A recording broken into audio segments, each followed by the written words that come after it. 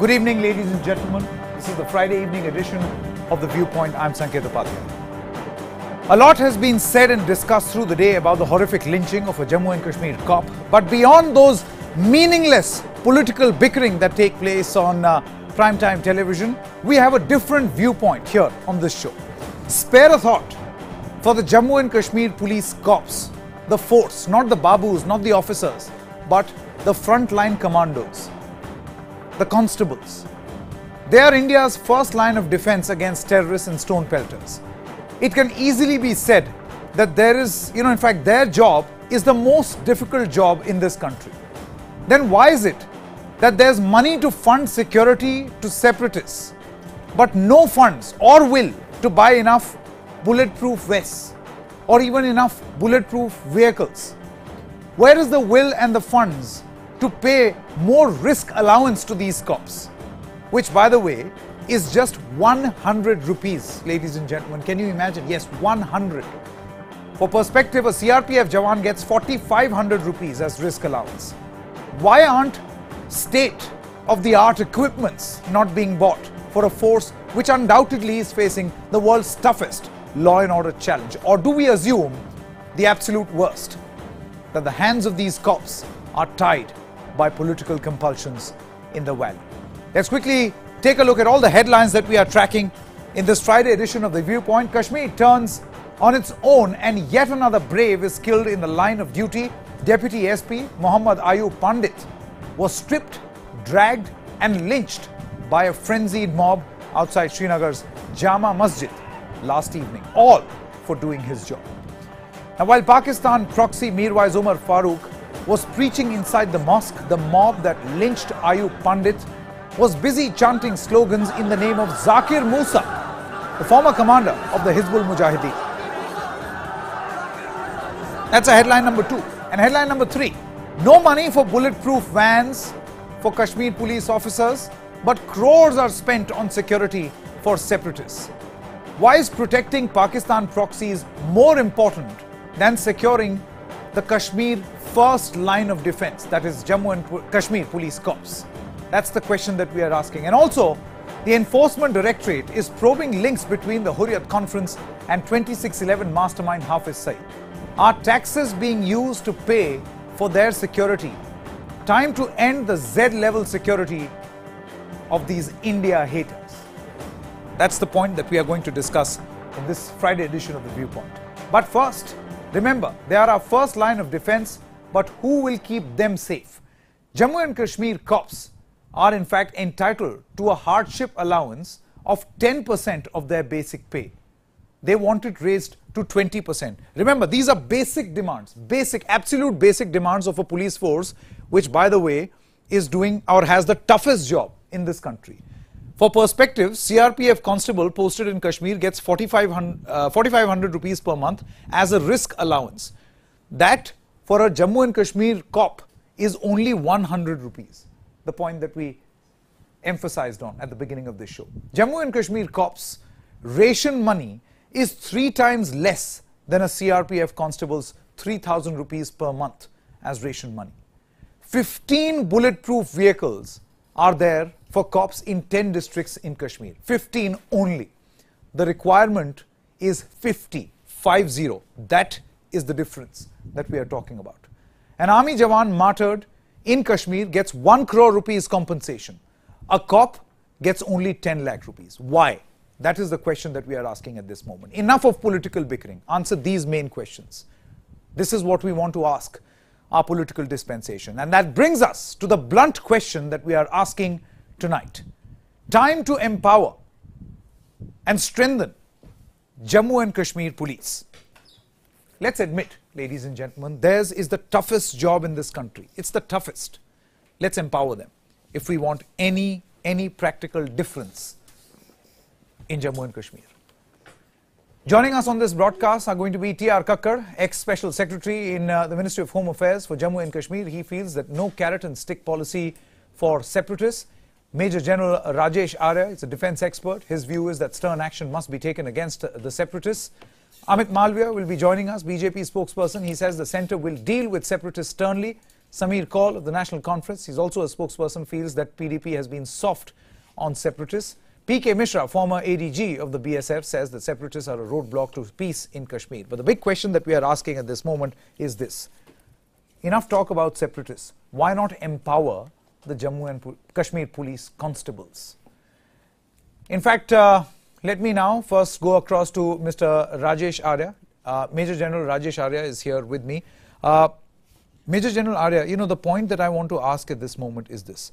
They are the first line of defense, but who is going to keep them safe? Sanket, if we take our memory back to 80s, the Punjab militancy was crushed by Punjab police. Yes. The Naxal menace in the late 90s or early 2000 from Andhra was moved into the hinterland of the Bastar by greyhounds of the Andhra police, yes, raised out of the Andhra police. Yes. The local police has a very important role in a local issues, and the Kashmir is a local issue first. And therefore, I think it has been a gross negligence on part of the various successive governments that they have not empowered the J&K police to a level where the J&K police becomes a potent force to fight militants. Let me tell you that local intelligence, the local information, what a local constable and a local policeman has it, no central police force can have it. Yes. No central security force can have it. Do you think they their are hands also are tied? dependent on them? Major General Arya, do you think their hands are tied? I'm asking a very, very pertinent question. Do you think they're not being allowed to do their job? I don't think they are not allowed to do their job. They have not been strengthened to do a job which they are supposed to have been done in decades back. And this is today's, you know, my condolences to the family of the DSP Ayub. Yes. This is one of the strategy of the militants to create a sense of fear in the local population, not to join the JK police and not to support the central security forces. Absolutely. Sameer Kaul, you know, I want to come across to you. Most of these Jammu and Kashmir police constables that you speak to, and they are the first line of defense, you know, because if there were to be a ring, they actually form the outer periphery. Then you have got the paramilitary forces, and then you have got the army performing the operation. So they are the ones who are subjected to the maximum ire of the public. They need to be strengthened the most. But what is the reality?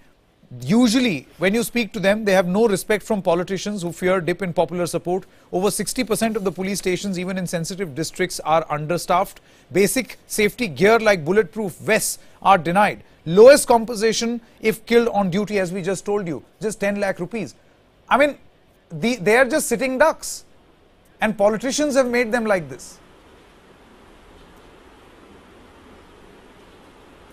Well, good evening to everyone, and thanks for giving me an opportunity to speak. We at the National Conference realize the importance and have always realized the importance of the state police force in maintaining law and order, because we've always believed that they have the maximum chance of being the most efficient given the local input that they receive. And you know, to the extent that today when we heard about this dastardly act that had been committed, something dehumanized act that happened, we took not even a minute to announce 10 lakh rupees grant to the local police fund. So but having said that reinforcing the local police is perhaps the highest priority should be accorded to it. But the problem in J&K at the moment is slightly different, if you allow me to say that it is not basically a problem of understaffing, because you must realize that Jammu and Kashmir has the second largest police force in this country after Uttar Pradesh. Why are they sitting ducks? And rightly so, because it is a fairly, the problem is that today, yes, let me speak and I'll tell you. The problem today is that because of the entire population taking a different view of things, and this population is part of the same society that these police officers of the J&K police and constables of the J&K police come from, they are really finding it difficult to enforce that kind of order, because their neighbors' sons, their brothers, their in-laws are part of this angry population. And that is really really, and I must warn my people, and as from the National Conference, that we have already seemed to have entered the gates of civil war like situation. Okay. We have all Okay. the Mr. society T.R. Kakkar has almost seems to offer a social sanction to Kakkar, such you have been activity. the ex-special And I secretary. think this is Yes, dehumanizing and Okay, fine. I brutalizing got your point. of the social fabric. Samir Kaul, Now, I've got that your is the point. point. That is I've the got your point point. we really need to keep Okay, in fine. mind. First of all, Mr. Kakkar, I first want to of come. all- Yes, opening comments. Go ahead. First of all, let me condemn the dastardly act that has been committed by Yes. the separatists. Now, we were talking of empowering the local police, and an example of Punjab police was given. There is no doubt that the entire militancy in Punjab was covered by the Punjab police. But the Punjab police chief, Mr. KPS Gill, had an absolute control and absolute hand in the entire thing. The then chief minister, the cabinet and the central government had given him total powers to curb that, which is not the case in Jammu and Kashmir. Why not? Now coming to Jammu and Kashmir, that you will have to ask the state government and the central government. I am only saying, look, what is happening is that in Jammu and Kashmir today, it is not just the separatists who are calling the shots, it is the Khalifat, it is the Wahhabism which is spreading its tentacles all over in the last 3-4 years. That is why you see the ISIS flag and other things. Now, the ISI people have made it very clear that they are no more going in for Azadi, but they are going in only for establishing a So Khalifat basically, in Mr. there. Kakkar, what you are Now, trying to say, this I get is your the point. Mr. Kakkar, situation. basically, just one moment. Mr. Kakkar, basically what you are trying to say, and I'll go across to Mr. P.K. Mishra in just a short moment, but this question is for you, Amit Malviya. Basically what Mr. Kakkar is trying to say is that this is an abnormal situation. It's not a normal situation. I don't know what political compulsions force this situation. Just one more comment. One moment, Mr. Kakkar. More comment. I want to bring in One Mr. more Malviya. comment. I'll come back to you. Mr. Malviya. Okay. I don't know if you know this or not, but your cops, since you are in an alliance with the PDP, you know, the cops over there, and we have this information which I'm going to read out, and we'll put this presentation on the screen also. The proposals that the Jammu and Kashmir police has given to the political dispensation, because they feel that there is an absolute state of unrest right now in Jammu and Kashmir, and no amount of normalcy can happen unless the police gets strong powers. We are not talking about the army, we are talking about the Jammu and Kashmir police. Proposal number 1, impose governor's rule in Jammu and Kashmir. The political dispensation cannot handle it. Proposal number 2, legitimize special operations group and pay them extra. Their pay is paltry. And nowhere in the world can a complex situation like Kashmir be handled with that sort of pay. Number 3, for every action by local terrorists, their kin must pay the price. I know it's radical, but none of these proposals have been accepted.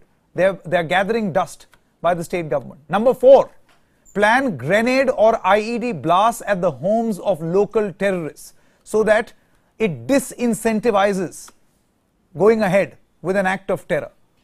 And number 5, book miscreants en masse under the Public Safety Act. Mr. Malviya, to these pointed questions, I want to know from you. No cop, Mr. Malviya, is going to come to you and say that these are our official proposals, give us the right. But has even an iota of these 5 proposals been accepted by the political fraternity, and by extension you, because you are in power in J&K? Sure. Look, I hear what you're saying, but let me point out to you some that will put this whole debate in context. What's happening in the valley is not something that started off yesterday. It's been there since 1989 and perhaps even before that. For these many years, there was an overwhelming narrative, or at least that we were made to believe so, that it was about Kashmirians, it was about Azadi, and the people of Kashmir were in the same way demanding freedom as the separatists or the visible separatist spaces were. But it's only over the last year and a half that it's become quite evident that the aspirations of the people of Kashmir is not the same as those of separatists.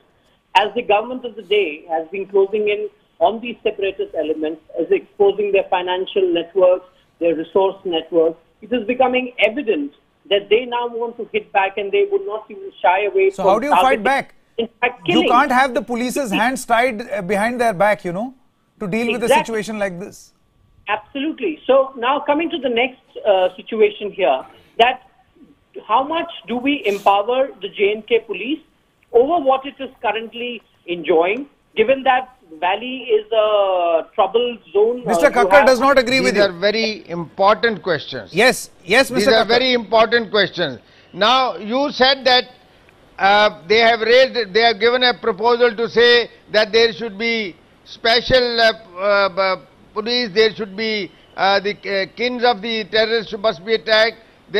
All these things used to happen. I am talking to you when in 99, 2000, we had an absolute right to go in for the kits and kins, and we had absolute right to do anything that was required to curb this militancy. In Punjab, let me tell you, those of you who may not know, that when the Punjab terrorists started attacking the policemen, Mr. Gill had a very clear order that You know, it's interesting find that out you who keep are the mentioning terrorists, Mr. pick KPS up- Gill. pick I up- understand, Mr. Kakkar. pick Let up me their quickly. families. Well, Pick up, Yes. pick up their families and now deal with them. Now Yes. deal with them. Pick Mr. up their P.K. families Mishra, and deal with them. Mr. P.K. This is Mishra, what used I want to happen. bring you in Can because we you do haven't that here spoken. now? Mr. P.K. Mishra, do you think that right now, for the radicalized situation that exists in the valley, we need some radical and drastic steps to be taken? For instance, empowering the Jammu and Kashmir police. Why are these 5 suggestions gathering dust? Sanket, I find that you are absolutely correct. Why it is lying in dust? I have seen it personally. It is not the first time that in Anantnag the police gypsy was blown and the SHO was killed along with 5 constables. It's not the first time that in Navata one DSP was released. There itself one CRPF commandant was attacked, and I have seen myself when another police gypsy was totally blasted at Nalamar Road in front of Mirwais Manjil, and all the six police constables, they died on the spot. This happens because there are no clear good leaders in police in Jammu Kashmir police to give them the path, the axis how to proceed. I can well tell you, the police, they don't have proper bulletproof vehicles, they don't Yes. have all these proper good equipment, they don't have Yes. good arms, they don't have bulletproof jackets, they don't have all-terrain vehicles. I have seen that. How do I you- have worked with How do you JRK expect them to police in fight, Amit operations. Malviya? You know, it's nice to Yes, enter into a if political it is debate. They are doing everything Samir Kaul and possible Amit to do it. Malviya It will is the debate political extensively. leadership. Total It is the government political should come up. leadership which has to tell them. You know, you go will ahead, debate extensively. go Do you ahead realize, as far as They are Amit Malviya, do you organized. realize Political this is the leadership crux has of the to come matter? They You are can't just condemn You need political will to do this. JNK. Just one moment. Amit Yes, Malviya, absolutely correct. political will is required to do this. Political I will is a must, completely because otherwise recognize the police the is need totally for demoralized. sophisticated One moment. weapons, Yes. for sophisticated vehicles to take on the kind of insurgency When? that Valley at the moment. When? But there's an important We have lost point Umar that- Fayaz. We have lost Firoz Ahmad Dar, who basically said, he told the cops that I need a bulletproof vehicle. And we have now lost Muhammad Ayub to a frenzied mob, to a lynch mob. When? It's not as if the J&K police did not have bulletproof vehicles. They did have them. Only In fact, 15. what happened- The requirement was 50. And few 1, ones were 5 on the and way. 5-0. 1, 5 and listen 5-0. to That me. is the difference. Listen You know, to the me, problem is, CRPF has a lot of bulletproof vehicles. okay, I'm running short of time. Still, they are getting blown up in the Naxal areas. Please, the bulletproof vehicles alone are not going to provide you safety and security. It is telling the policemen that you have to deal with them and we are with Okay. you. We are behind you. Okay. Unless the leadership says that, I think we'll continue to suffer in the fashion we are today. I think it all boils down to political will. This is a short Okay. duration discussion. Look, I have very limited time. take I want to give the point last here. word to Major General Arya. Major General Arya, do you think at the end of it, it all boils down to political will? I mean, it is very convenient for political parties to take these respective political positions, enter into a meaningless, political bickering, round of bickering. This is the real issue. If you want to fix Kashmir, this has to be done. Sanket, it is quite surprising that we all sitting so far away from J&K, we do not acknowledge the realities, some of the ugly realities of the J&K. One has spent a lot of time in the valley. There are no beggars in the valley. Everybody has a shelter. Nobody sleeps on the road. Not even a single civilian dies because of the severe cold. Valley is a very rich part of the state.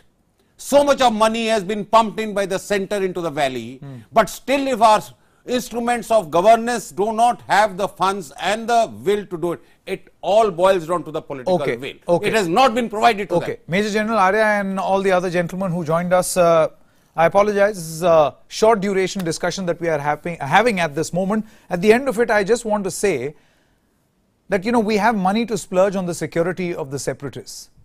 Yes. Just think for once, if this money, 10 crore rupees, were spent on buying better equipment and equipping and having the political will to arm the Jammu and Kashmir police better and not tie their hands to the back, would it make a difference in the valley or not? We're taking a short break at this moment. When we come back, we'll stay with this story because we have got an interesting presentation on the other side.